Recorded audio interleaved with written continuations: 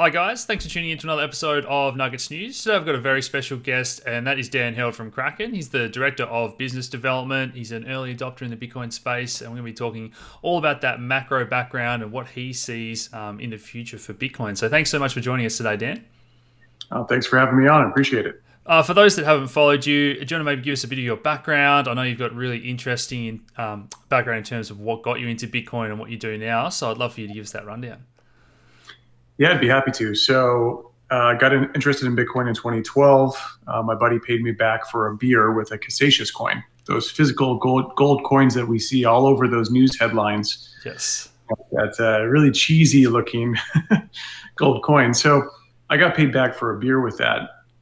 And that for me at that time in 2012 was a good bridge from the physical or analog to digital world of Bitcoin.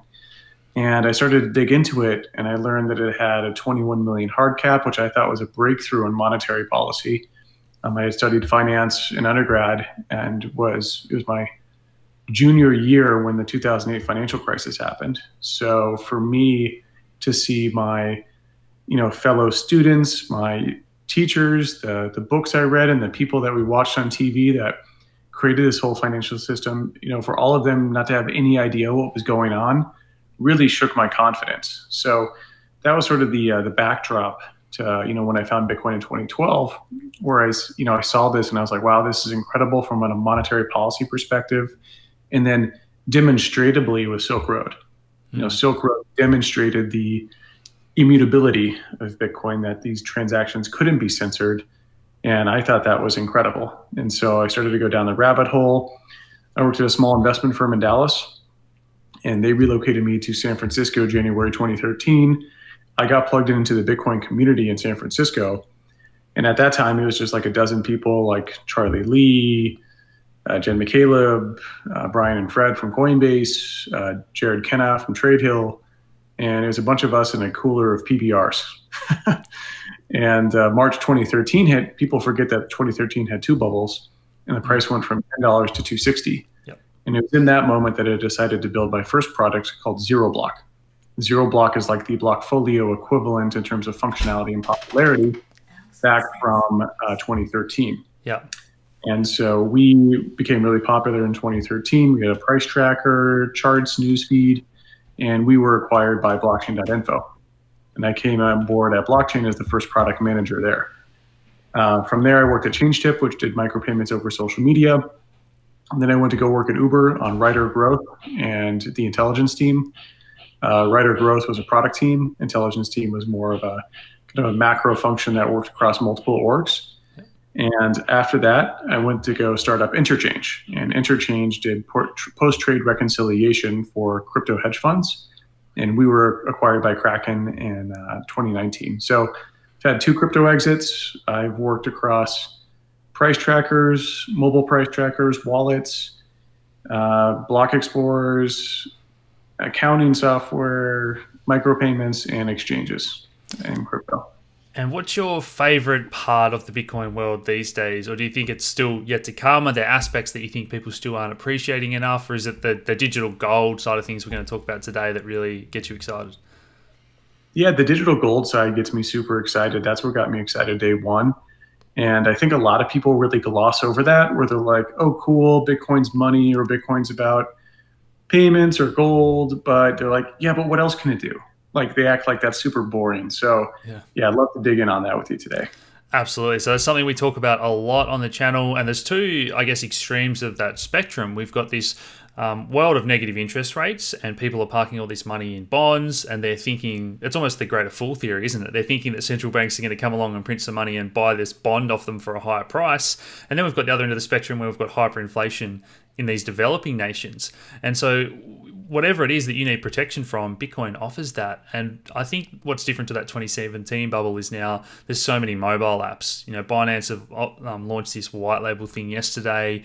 Whether it's Wire or Kraken, whatever it is, there is so many ways for people to just click a few buttons on their phone app and park their wealth in Bitcoin. So do you agree with all that? Is that the stuff that gets you excited?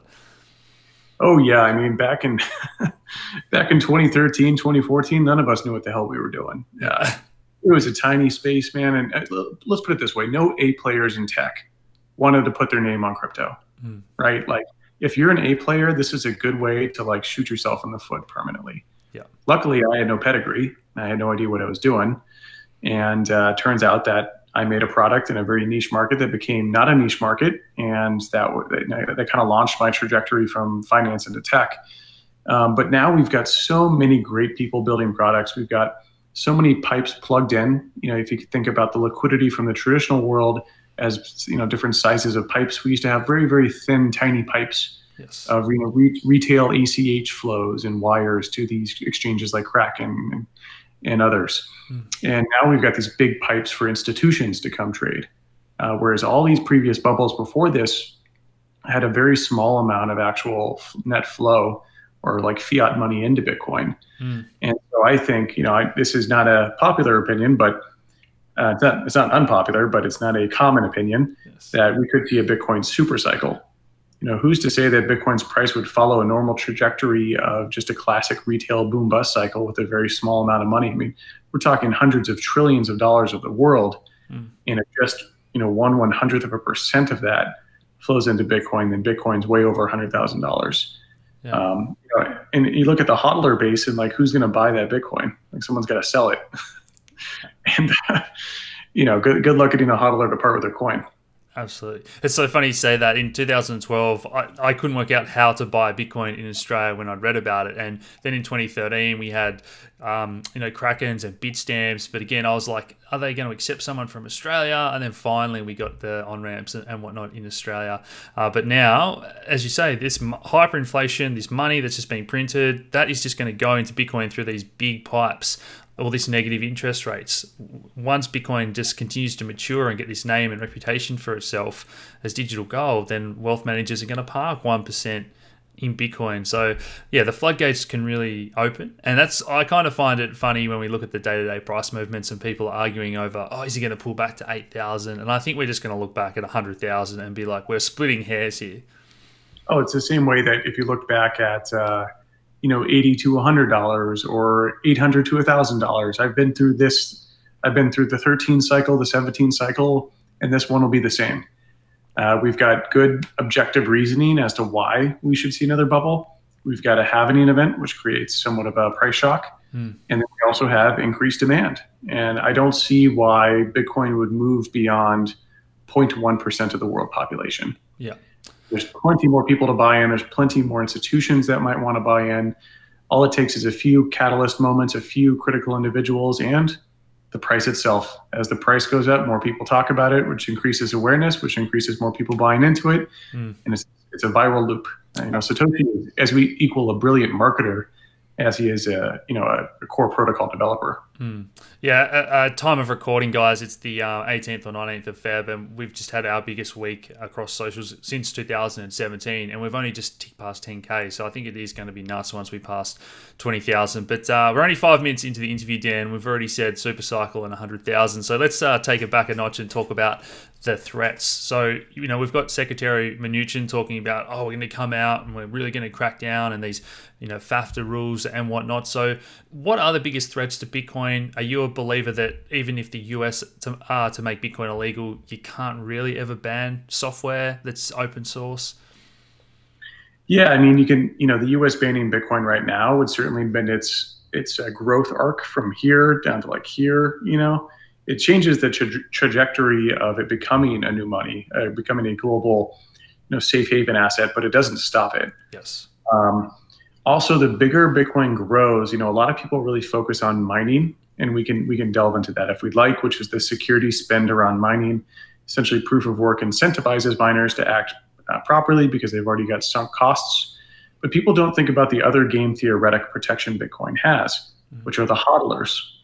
The hodlers have some of their net worth, which is money isn't just a number. It's a representation of time and energy that you spent to earn it. Yeah. They've got a percentage of that in Bitcoin. If the government bans Bitcoin, they're essentially damaging that percentage of the population that holds Bitcoin. So what happens when the hodler base is 25 to 30% of a country's citizens? Are you really going to ban it and then have 30% of people not vote for you in the next election? Yeah. it's a really strong incentivization method because now people have skin in the game to vote and to guide policy to ensure that their bags are safe. Yeah, and as you say, even I'd even go lower numbers than that. Look at what it took for people to put on a yellow vest or to start, burning banks in Chile or Iran. It's just that little inkling of people saying that the government are coming after their means of storing value or their livelihood or putting food on the table for their family. As governments are cracking down on all those things, and if they're cracking down on Bitcoin, it's probably because they've got other things at the back of their mind that they want to do with monetary policy. So I definitely think people are going to put on yellow vests and not just sit down and take it. Yeah, and if they do that as well, it's another sort of game theoretic outcome where the most powerful entity in the current financial system, if they flinch and are afraid of Bitcoin, then it empowers Bitcoin. Yeah. You sort of recognize its legitimacy and you recognize its threat to your own existence. And since the existing banking system is completely just based on faith, then that is a very, very dangerous set of dominoes to begin to fall. If you recognize Bitcoin as a threat to you, then you recognize that you're weak or that you're somewhat fragile. If that occurs, then it might accelerate the outflows. Yeah, I think it'd be interesting for you to talk about what it was like being at the coalface in 2014 and 15 when the narrative became, blockchain, not Bitcoin, from a lot of the banks, and that's probably when, if Bitcoin was ever going to fail, they could have shut it down there. But the genie's out of the bottle now. We're seeing more and more people turn to Bitcoin. We've got Microsoft building on the Bitcoin public blockchain. So yeah, what was that like when banks were dismissing it back then? Yeah, I mean, it's pretty hilarious, right? Like, one is that Bitcoin, it's kind of nice that they don't, it's kind of great that banks and the traditional financial system, including regulators, view us as these kind of like weird gold buggy types.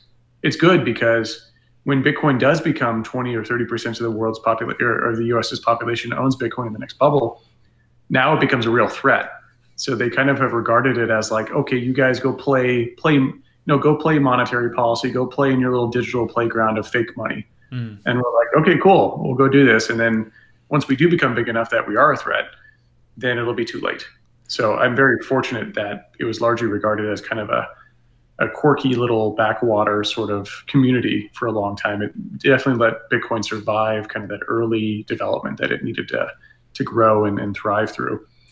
14, 15 is kind of when that banking narrative or blockchain, not Bitcoin, took off.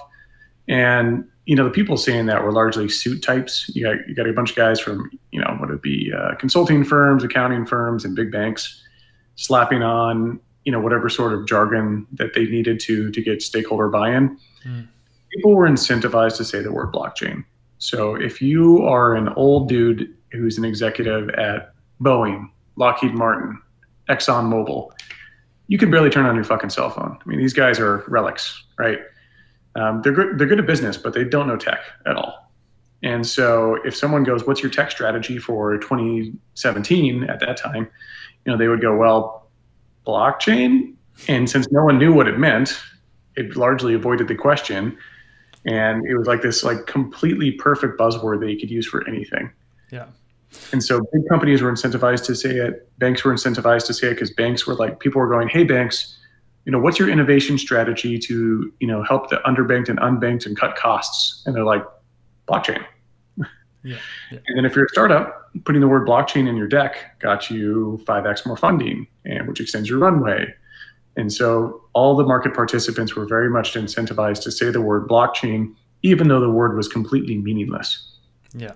It's funny, even 12 months ago, maybe 18 months ago, central banks were literally coming out and saying that the space is too small. It's not going to affect monetary policy. And look at that for a backflip. It's like Jerome Powell's backflip from raising rates to cutting rates again. Central banks all of a sudden are talking about how this is a big threat. We need to regulate stable coins, this, that, and the other. It's like, hold on, 12 months ago you said the crypto space is too small and it's meaningless. And now it's the biggest threat to your well-being.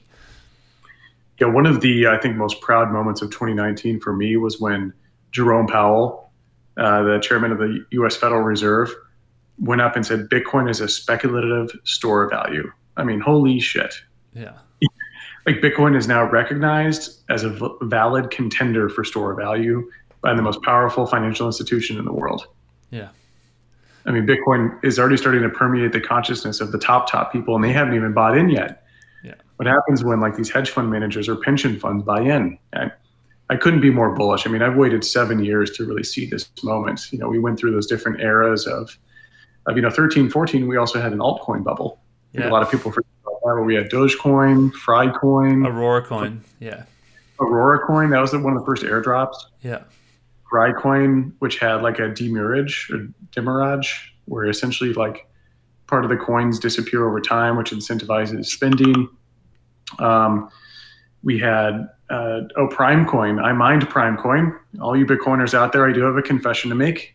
I did mine Primecoin at one time. Primecoin found prime numbers, and so I felt like that was more useful proof of work. Of course, as I learned more about proof of work later after 14, I was like, wait a second, that was a silly idea. So people forget that there was an altcoin boom, and there was the blockchain not Bitcoin echo. And a lot of the crypto businesses, in order to get fundraising, align themselves with any of those narratives, because also that's where the money was at. And then finally, you've got like the 16, 17 ICO boom. And then you have now, which is, I don't know, STOs, IEOs, not really sure.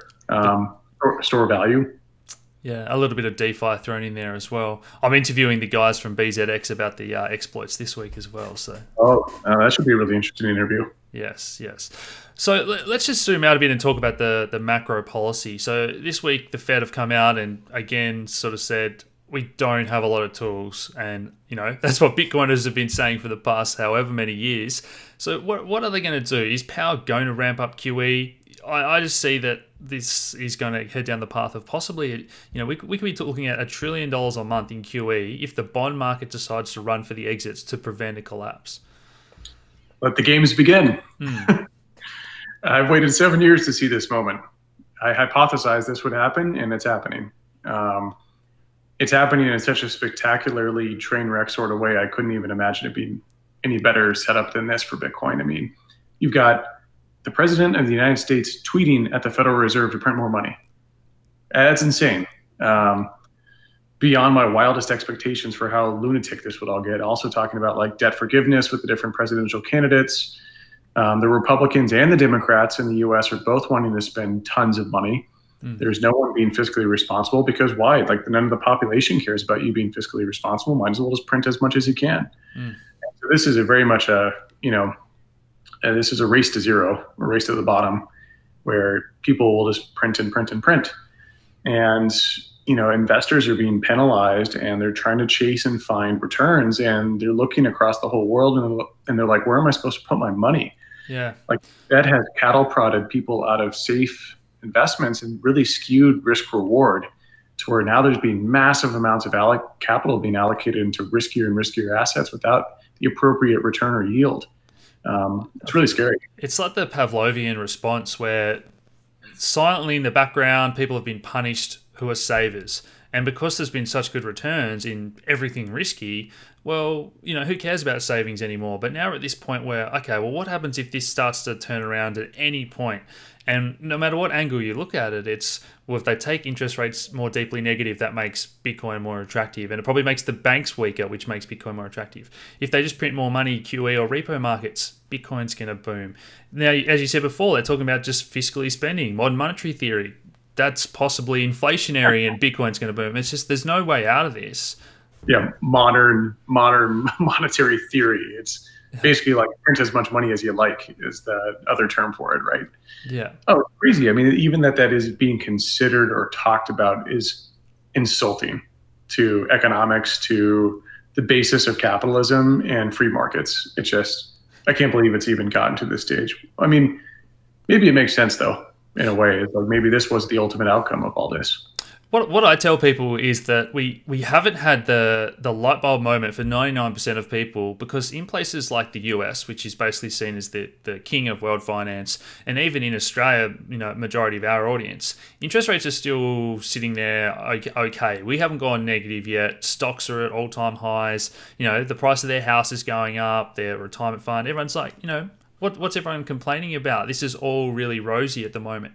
But as soon as that changes, it's the cleanest dirty shirt in the laundry, I'll have to say, because all these currencies, they look okay relative because the US is holding up okay.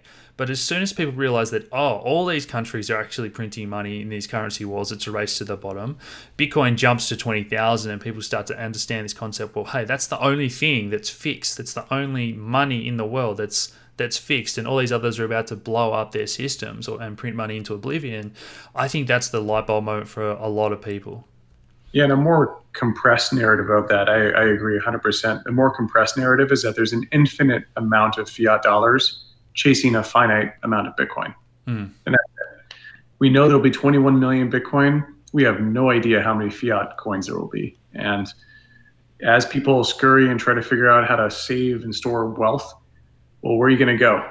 As the Federal Reserve pushes you to riskier and riskier assets, as you buy homes that are 3x their valuation, you wonder, what am I doing with my capital? Where can I put that to store it and store that value over time to where it can't be, manipulated? Yeah. And a lot of people, I think, have a misconception around store of value, which I can clear up here, which is that a store of value must be price stable, that the purchasing power must remain constant. However, that's antithetical to a good store of value. Because if the purchasing power remained constant, that means that there's a centralized actor who can control that purchasing power. A good store of value is around the immutability, its ability to be transmitted without any sort of censorship, and the hard to seize nature of it, which ensures property rights and ensures sovereignty. So that's what a good store of value is. And I think a lot of people going in are like, wait, Bitcoin isn't a good store of value. It fluctuates all the time. And I'm like, well, how about gold? Yeah. I mean, I'm still fairly bullish on gold, only because the derivative market and the amount of money out there in Wall Street is just, in the trillions or quadrillions. I think a lot of that is going to possibly seek flight to safety in gold. It's not all going to just go to Bitcoin magically. I think we've got to be a bit realistic. And you spoke about silver and gold going up and down a lot. They're still considered relatively good store of value. But another light bulb moment for people that we've been talking about a lot, educating people, is when gold runs up in price. If it's $2,400 today in Australia, in Aussie dollars. When it keeps going up, gold miners are going to increase their production. That's going to come online and it's going to increase the supply. And that is the opposite to what's going to happen with the Bitcoin halving. And again, I think it's these one by one people understand these concepts. Yeah, as you mentioned, there's no supply response. There's no response of supply in anticipation and or real demand currently. Yeah. So, the gold miners, gold can go up much higher and they can produce much more supply as they dig deeper and are willing to expend more resources. With Bitcoin, we don't have that, which is an incredibly unique situation where, the supply of gold has been the best store of value, sound money that we've ever had, due to a lot of different principles. We can dig into that later. But the supply issue was very, very interesting on how Satoshi thought about crafting, supply. He didn't choose a permanent inflation rate or a tail emission, as a lot of people like to call it. He chose a finite quantity. And the way that Bitcoins are produced through proof of work, and how that supply curve looks, that issuance schedule, is really fascinating. Why put the halvings every 4 years? Why not 6? Why not 2? Why have the supply get cut in half? Why not by 1/3? So it's really fascinating that Bitcoin actually worked, given that a lot of these were, somewhat guesstimates. But I do think that Satoshi might have, this is largely extrapolation, but that Satoshi, looked at like the 4-year cycles that we give presidents in the US, and that's enough time for them to make change. And 4 years is enough time to build product and raise money and hire. 2 years would be really intense, and then 10 years might be too long, or like 8 years might be too long to where, people have career risk then if things take off too slowly. So I think there's some method to the madness as to why 4 years per halving was chosen. Yeah. I really agree. I think there's, people look at stock markets and they talk about 7-year cycles or 10-year cycles and whatnot, but Bitcoin trades 24/7. And I think that 4-year period, it's the perfect amount of time to go through that Wall Street cheat sheet of emotions. And I mean, you can make all the theories in the world, but it's just every little intricate part of Bitcoin is brilliant the more you learn about it. And that does take a few years. I think that's why in the pre-interview we're saying it's so hard for these guys from the traditional finance background to comprehend it, because it's tying together not just just what they know about finance and economics, but it's computer science and, you know, human emotion and all these other concepts wrapped into this miracle new digital money. Yeah, I mean, when you study finance in undergrad, they don't teach you what money is. Yeah, I think that's the that's the crazy moment when you graduate. You're like, wait, what is money? You just kind of assume it's whatever your state has issued as legitimate currency, and you never really challenge like the assumptions of what makes a good money versus a bad. It's just like, well, stocks, bonds. You just look at how to allocate capital within like the somewhat limited construct that you're given by your state. Are you familiar with Steve Keen, Professor Steve Keen? I don't think I am. So he's an economics professor in Australia that's been, you know, waving the flag and warning people since before the GFC about how this is all going to end badly. And one of the things he often speaks about is how economics degrees don't teach you, or economic models that even the Fed uses don't take into account banks, debt, and money, which is just insane to think about. Oh yeah, it's crazy. They don't take into account a lot of different factors, and it's the same sort of factors that led to the 2008 financial crisis, where, you know, in these mortgage-backed securities, the variable plugged into the model was that all mortgages across or values of homes in the U.S. across the country all didn't fall at the same time historically, and so literally every single financial model now is built on a similar shaky set of foundations of assumptions. That like it's like, oh well, my government won't enter into hyperinflation. It's like, why wouldn't it? It's crazy. Back in the GFC, we had the collateralized debt obligations, wasn't it? And now we've got the collateralized loan obligations, where we've got $1 trillion in corporate debt, which is just going down the same path of, oh, it'll be okay. If anything bad ever happens, we'll print more money. Let's package these corporate debt loans of companies that are zombie companies that aren't making any money. They're just borrowing more to buy back shares and to, you know, issue more bonds. It's just this big game that it can't go on forever. Right. And eventually, you know, people will choose to preserve their wealth. And a lot of times, I mean, it's kind of funny, like Bitcoin teaches you a ton about human psychology. You know, Bitcoin doesn't have a cash flow sort of analysis. There's no government or bank or academy or university that has given Bitcoin its legitimacy. It earned it through cold, hard, rational thinking, which is incredible. But it also requires you to challenge your assumptions of authority, where like you trust your universities, you trust your government, you trust your banks. And Bitcoin's like, what if you didn't have to trust them? Or what if they're wrong? And to learn more about Bitcoin, it challenges those assumptions that you have with these institutions. And it somewhat requires that you have to completely deny their existence, or like deny that like their thought process is rational, because it leads you to Bitcoin and you're like, this is what it should be. It's so funny you say that. Yeah. When part of my journey that like left a massive mark on me was when I did the pharmacy degree, and then I was working in the real world, and a lot of what they teach you is just whatever big pharma wants you to think, and that's the idea of the world, to get these people on these drugs and they're on them for life. But the reality is that 90% of medical conditions can get fixed if you eat really healthy and have a good balanced lifestyle and do some exercise, go back to what we were eating for thousands of years. But you try telling people that, and it's like trying to tell people in the financial world about Bitcoin and about how this other system isn't working the way it's meant to, and the world isn't the way that it's portrayed to you in even university, let alone high school. So being able to think outside the square, so many people are open-minded in this space. I mean, you go to a meetup and you have these awesome conversations, and people find it hard that are watching this video at home. They'll go to work tomorrow and say, watch this cool video, this guy, Dan held from Kraken and whatnot, and their friends are just oblivious. They don't care about money or their wealth or their retirement. Yeah, it's really tricky, and I've probably talked over the last 7 years and 8 years. I've probably talked to probably 5,000 people about Bitcoin. You know, I mean, all the dates. Unfortunately, all the dates. I apologize to all the girls I annoyed on dates about Bitcoin. Yeah, friends, all the acquaintances, all the meetups, all the X, Y, or Z. Right, coworkers, family members, and so I like to think of it as cards you can play. So you go into a situation and you meet a baby boomer.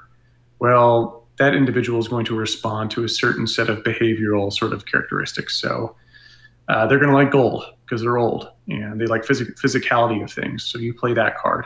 Bitcoin's a gold 2.0. Or you've got a younger millennial where you play the digitally native card, right? So there's not a one size fits all theme or narrative for Bitcoin for converting someone. I mean, they all center around store of value, but there's different methods to get them hooked initially and then get them to that sort of objective. And the way I like to frame it is that you've seen the movie Inception, right? Yeah. So one of my favorite scenes in the movie is Leonardo DiCaprio trying to convince Tom Hardy to join his team. And it's at the Moroccan Cafe. And so Leo leans over to Tom and he goes, I have a crazy idea. It's called Inception. And Tom goes, well, it's not that crazy of an idea, but you have to start with the most primitive version of that idea. And so he goes, we don't start with breaking up his father's empire, because the core theme of the movie is that they're going to incept this idea in this younger gentleman's head to, when he inherits his father's empire, to break it up into separate individual pieces and then sell those. He goes, we can't start with that. We have to start with the relationship with his father. That's the core root of Inception. And for Bitcoin, we don't start with Bitcoin. You have to start with a relationship with their government. That is the true beginning of where people start to question their nature of their reality, where people go, wait, what if this system isn't right? Then you point to Bitcoin as a solution to the broken system, and it makes a lot more sense that way. Yeah, in terms of the other features of Bitcoin, we mentioned before about Microsoft piggybacking off that network. Do you think that's something that can also add a lot of value and bring people in when they realize that this is, you know, technically not the most secure computer network in the world, as some people say, but it is, you know, proof of work is making it very, very secure for someone like Microsoft to build and piggyback off the back of that? Yeah, so I know Daniel Buckner over there who heads up that program. I think what they're doing makes a ton of sense. I mean, at a core fundamental component like Bitcoin's proof of work is a time stamping mechanism. I think even Satoshi refers to it as time chain in the original code. Yeah. It's not necessarily a blockchain, it's a time chain. Yeah. So, you know, to stamp other data in that chain makes a lot of sense. So you would just have a normal Bitcoin transaction with maybe hashed data from another service, like Veriblock did this as well, where they take a hash of the Veriblock chain and then store that and you know, in the Bitcoin transaction. Yeah. So Bitcoin can kind of be the core root backbone of truth. And the first purpose of that was to store transactional data of the native token Bitcoin. You know, I think that's where a lot of people took the idea of blockchain and they're like, well, what if we can do this with everything else? But they forget that the native token itself represents so much more functionality than just being a token. They're like, well, the native token also incentivizes miners to behave properly via the block reward. Yeah. It's also the issuance of new currency, so the issuance schedule. And it's also the unforgeable costliness of the new units being created, that no Bitcoin was created via free lunch. You either had to earn it through proof of work or earn it through earning money, which is also a form of proof of work. Yeah. So people forget that, like, you can't just take blockchain and remove the native token, because you remove all of that very intricate functionality. Yeah. But eventually, you know, Bitcoin's blockchain could store other data on it. You can kind of think of it as like Bitcoin's block space being a parcel of real estate. And right now, like, what makes the most sense and what will make the most sense for a long time in the future is a certain type of tenant. It's a store of value transactor, the person who wants to store their value in Bitcoin and then move that Bitcoin occasionally. Now, the thing is, there's a limited amount of square footage. So you can only have so many people who can bid or transact in that block space for whatever use case you'd like. Because of that finite amount, it means that only the use cases where the data stored is very, very valuable will be viable ideas. You know, transactor data or store of value makes sense because that's a large amount of wealth being moved. Maybe aggregate identities, you know, with the Microsoft project, maybe the aggregate identities of 1 million people might be valuable enough, or other financial data, right? So I think the Ethereum community largely ignores this problem and kind of brushes it under the rug, which is that whatever protocol market fit your protocol finds, like Bitcoin's a store of value, that use case will crowd out every other use case because they all have to bid for the same block space. They're all bidding for the same fixed amount of real estate. So like if Ethereum ever became, you know, more popular in the DeFi side and those DeFi transactions were very, very large in value, then that would crowd out everything like NFTs and like CryptoKitties and everything else, because those transactors to get into that block space will outbid anyone else to get their transaction in. Mm. Yeah, I mean, I do think that some of these things are going to be solved. And even, well, we saw Gods Unchained. I'm not sure if you're familiar with that Ethereum car project. They're doing hundreds of transactions and not clogging up the block space. So yeah, I'm hoping these problems are going to be solved. But that does lead me into that next question about the payment side of things. So obviously some of the critics say, the title of the white paper is peer-to-peer electronic cash. Now cash, I think, can still mean money to some people, and Bitcoin can still be this money where you and I can send it to each other. But is it going to be really good, and should it be able to do microtransactions for everyone in the world? So are you a believer that the liquid sidechains, Lightning networks, and other things are going to eventually solve these issues? Or for you, that's really still small in terms of how important the digital gold narrative is? Yeah, so first and foremost, digital gold is the largest total addressable market out there, TAM, as the tech space likes to call it. So the TAM of store of value is in the hundreds of trillions. There is no larger TAM in existence of all commerce. Yeah. It's money. It's the core store of value mechanism. So when people go, oh, wouldn't it be a shame if Bitcoin never did this, this, and this, and this? I'm like, wait, so you're complaining about Bitcoin tackling the biggest possible addressable market by magnitudes, like 100x magnitude, and you're complaining that it's not going to do all these other things? A lot of people that and this isn't directed at you, I'm just talking about the community in general.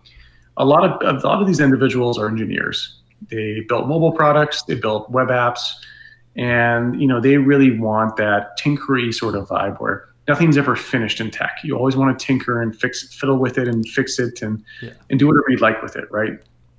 And so, I think that sort of comes into play here, which is that people just it's irresistible to tinker with things, and yeah, it's essentially with that, the more and more you tinker with it, the less and less you really understand the core principle of like how Satoshi programmed in the rules of the 21 million hard cap to prevent that from happening.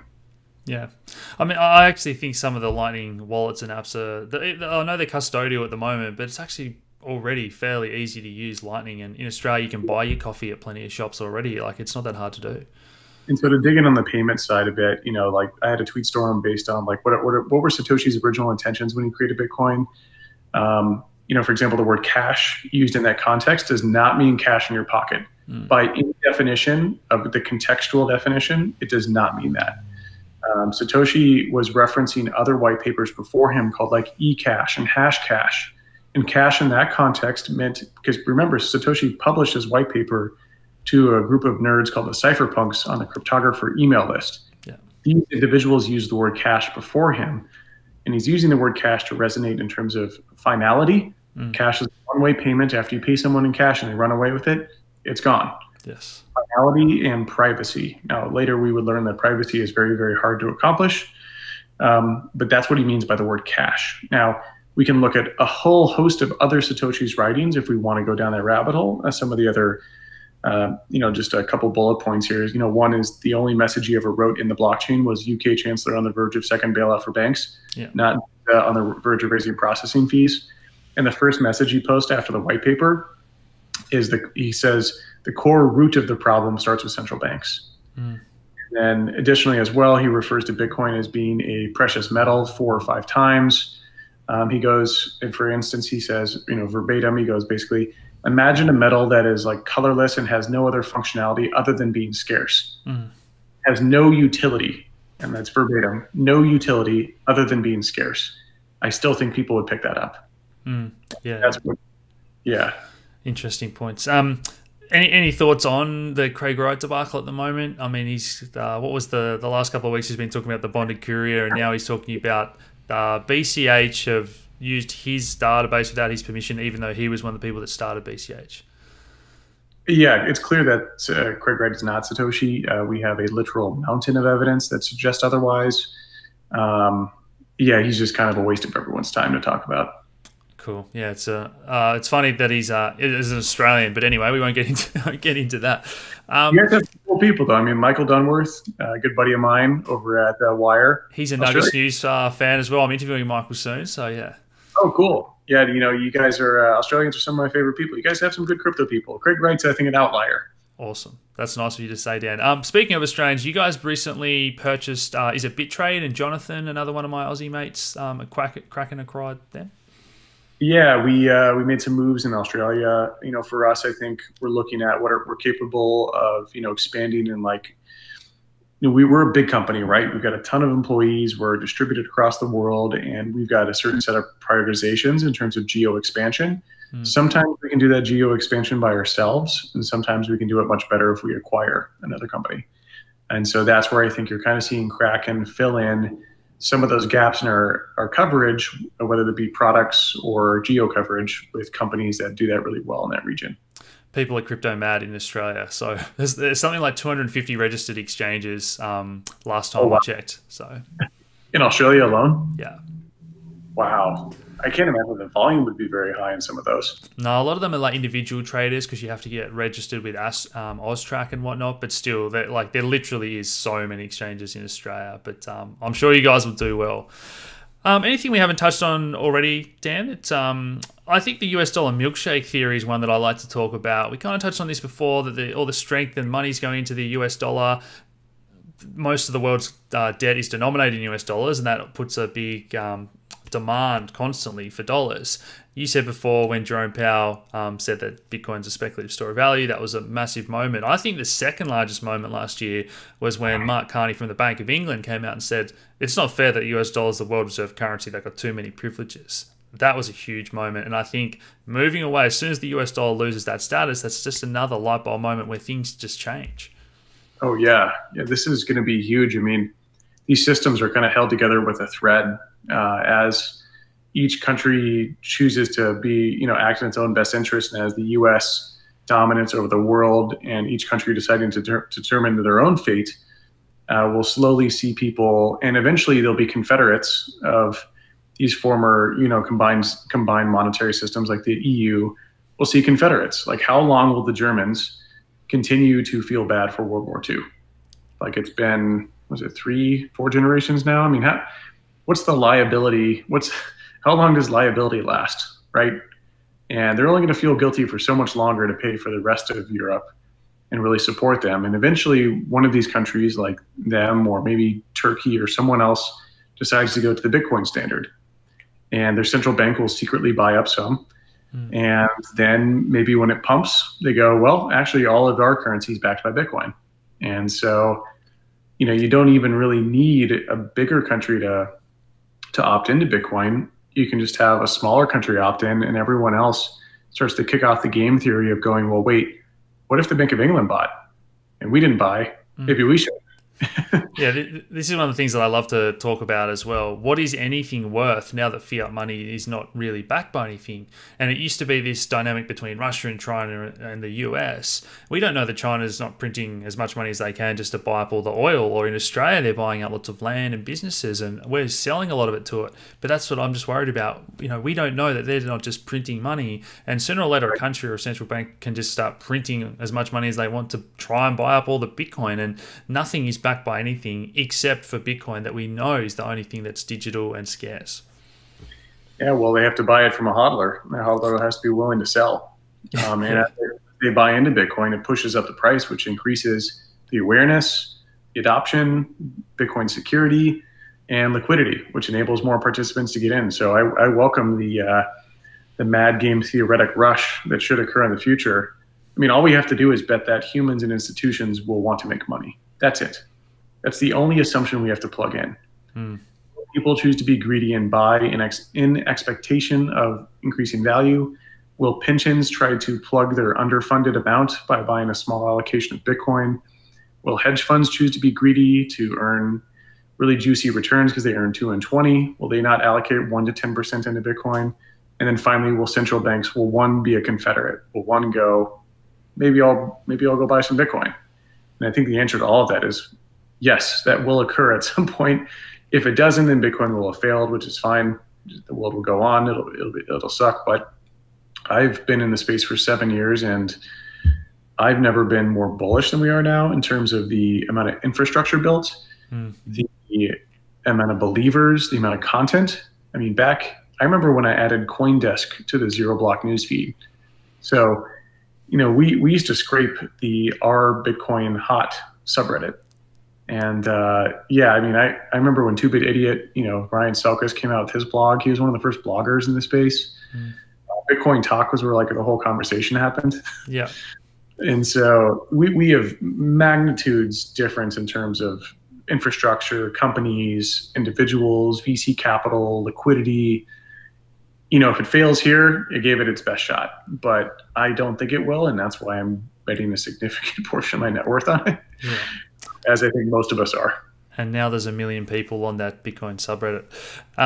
When Bitcoin was around $30, for me, the far off target was $3,000, 100x. But I definitely didn't understand all the nuances around Bitcoin at the time. And for me, the narrative was just about the unfunded liabilities and whatnot. They're going to have to print money to get out of this. But at the time, we didn't have negative interest rates. We didn't really have huge QE. We didn't have hyperinflation. I wasn't even fully aware about how money worked and the different currencies around the world. There's 100 currencies and they've all got market caps bigger than Bitcoin, and they're just all going to be disrupted. As I said, I completely agree that I'm more bullish now than when Bitcoin was $30.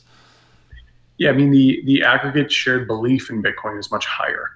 Like when it was $30, it was only worth $30 because that's what we all thought it was worth in aggregate.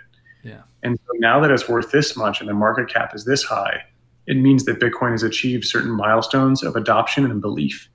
The only way to really kill Bitcoin is to kill the belief in Bitcoin in each one of our minds. So even if you disrupted the protocol, we would simply go, okay, well, does everyone agree that the ledger as of this date was accurate? And sure, some things will get lost, but it will still maintain and be preserved. The only way to kill it is to destroy the idea of it in each one of our heads. And that's the only way to kill dollars. It's the same thing. It doesn't matter how much the federal government attests to the legitimacy of the dollar. All that matters is our belief in it. And so that's the only reason why it has value. And that's the reason why Bitcoin has value. And its price right now is a testament to the number of hodlers and believers in it, which I'm so excited to see it ever make it this far. I mean, Silk Road got shut down, Mt. Gox collapsed. We weren't sure if it was going to come back. Exactly. Yeah. Probably the last couple of things I'd like to hear your thoughts on were, these are things I spoke about with Jimmy Song, so more technical aspects about privacy. So all of those features and soft forks or upgrades are coming in probably the next 12 to 24 months, which again is going to make Bitcoin probably more valuable in people's eyes. The fact that it gives you more privacy, maybe that gets more pushback from governments. And the other thing about that unstoppable nature is the satellites, the mesh networks, the ground stations. You can send Bitcoin over text message if you don't have an internet connection. A lot of these solar farms in Australia now don't require the electricity, where the whole Bitcoin network I think is the first to get to 100% renewable. So there's so many things that make it unstoppable. Yeah, I'm really bullish on sending Bitcoin via ham radio or satellite transmission. I think that's personally what I geek out on. I've actually got a Bitcoin Talk forum post from 2013 where I talk about that. So I've been thinking about this a long time, which is how to build hyper resiliency. I mean, that's what Bitcoin is really about, is that Bitcoin itself is stable. The protocol is incredibly stable. It has a higher uptime than Amazon, Google, Facebook, and Apple. Now, the price of Bitcoin fluctuates because that's the volatility of the world entering the stability of Bitcoin's protocol and ebbs and flows. And so, when people talk about ultra resilient systems, Bitcoin is a testament to building the most resilient system ever created. Now, propagating Bitcoin transactions and propagating that chain data is really critical to it surviving enormous challenges like thermonuclear warfare, or other ones that would be immediately, super devastating for traditional systems. And due to how compact and tight Bitcoin's blockchain is, that does enable us to do really cool things like that, where we can propagate Bitcoin via radio transmission or satellites. Awesome, Dan. I think that's most of the talking points that I wanted to get through today. Is there anything that we haven't touched on that you want people at home to know? Well, I'm pretty sure if they let us keep talking, we could talk for a couple hours. So this might be a good stopping point with a super bullish take on crazy satellite and radio transmissions. Absolutely. We'll definitely have to do it again in future. I really enjoyed that. I'll put the links to follow all your work down below, guys. And yeah, any final thoughts for people at home, Dan? If you're interested in exploring more, I would recommend, digging in, reading the Bitcoin Standard. If you're looking at a really simple explanation of Bitcoin's proof of work, or Bitcoin's origin story, check out my website, danheld.com. We've got Planting Bitcoin, which is Bitcoin's origin story, and Proof of Work is Efficient, which goes through why Bitcoin uses a lot of energy and why that's okay. Awesome. I'll link to that down below. But it's been a fantastic chat, mate. Everything I hoped it would be, and I hope you guys have enjoyed that one at home. So cheers. Really appreciate you having me. Cheers.